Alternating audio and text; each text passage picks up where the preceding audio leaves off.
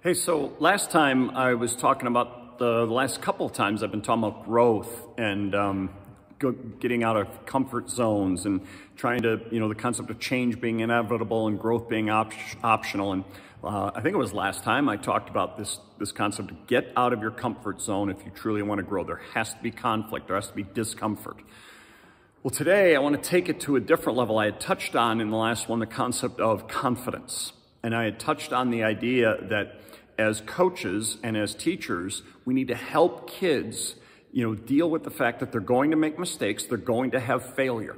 And the only way for them to be able to do that and handle that failure and those mistakes is if they trust us, through the process. And we do a whole thing in our presentation with proactive coaching called the impact of trust on how do you create trust with your teams. But one of the things that we are trying to do with our kids is get to that trust level where they're okay making mistakes in front of us and in front of their teammates and ultimately in front of anybody who's watching them, right? If they don't trust us, okay, it's going to be really hard to create that concept of what would be called a fearless competitor. Well, one of the ways that we need to be focused on helping them and building that trust is by constantly speaking confidence into them and constantly working to help them be confident in their own abilities. I love the Jim Valvano quote, in fact, I need to do this on the podcast. I don't think I have done that one before. Maybe I have, but my father gave me the greatest gift somebody can give someone else. He believed in me. And it's that concept where we as coaches need to do that for our kids, okay? Well, I want to talk a little bit about confidence today because I heard on Trent Dilfer's podcast, Beyond the X's and O's. I've referenced it numerous times now. It's one of my favorite, if not my favorite podcast right now. And I heard him talking about this concept of confidence. I believe it was the episode with Greg McElroy. So it's in season 2 of the Beyond the X's and O's podcast. I highly recommend you check that out. You don't have to be a quarterback or have anything to do with football to get things out of the great lessons throughout every one of those episodes. But he was talking about either working with the Seattle Seahawks or when he was playing for the Seattle Seahawks. Pete Carroll had a guy named Michael Gervais, and I've listened to Michael Gervais' podcast, a leadership podcast, and he's got a lot of great things about this, about all kinds of things with leadership. And he was saying confidence is trainable, is what Michael Gervais had taught. I think Dilfer was on the Seahawks at the time. And he said confidence is trainable. In other words, you can work at it. It's not you have it or you don't.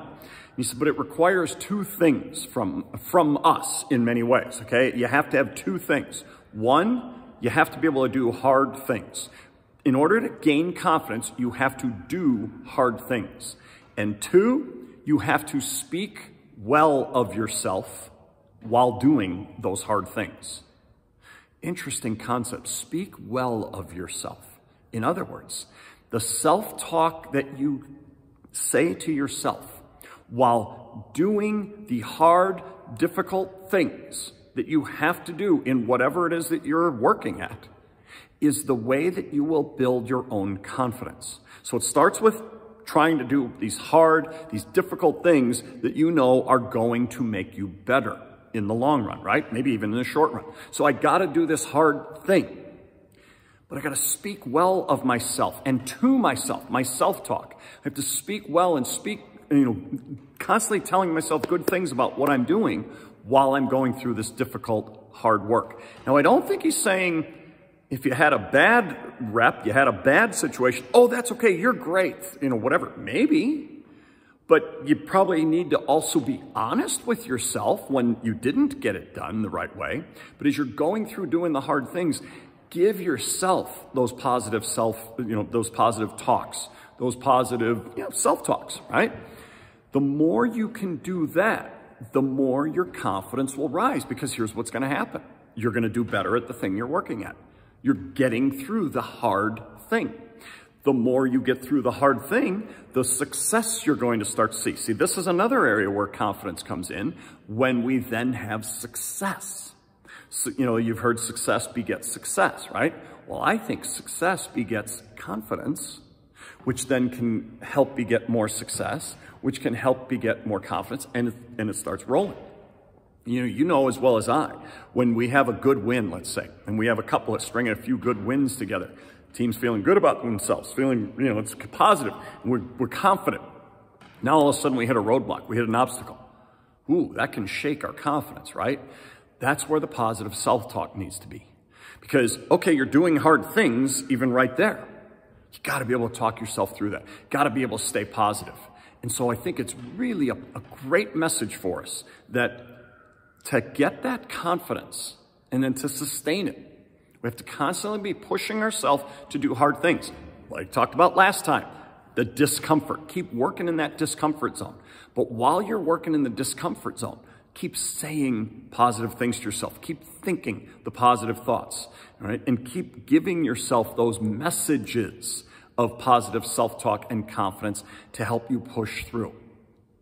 So now that's what I can do for myself to keep myself rolling forward and getting more and more confidence. Next time, I'm going to talk about what is my role as somebody on the outside. Not necessarily on the outside of an organization, but I'm going to try and help you get confident. What can I do? So, of course, this is for us as teachers and coaches and parents. What can we do to help our kids gain that confidence that they need to succeed? Come back next time for that one. We'll talk to you then.